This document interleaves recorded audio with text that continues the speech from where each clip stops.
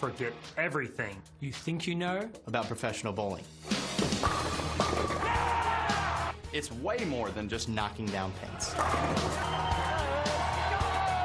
It's dynamic. Who do you think you are? I am! It's compelling. Yeah! Yeah! It's explosive. And you're about to see it in a whole new way.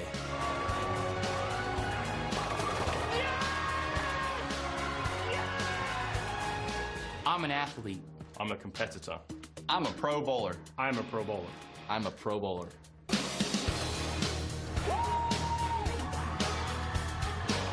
And the PBA is ready to roll. right now on Fox.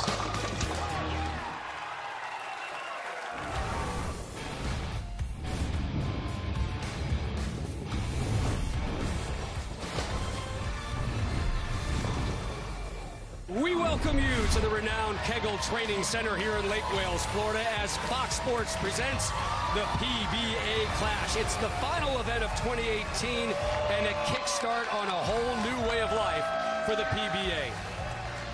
Fox Sports famously began back in 1994, televising the NFL. NHL and Major League Baseball followed. So did college football, college basketball, NASCAR slid in, soccer exploded.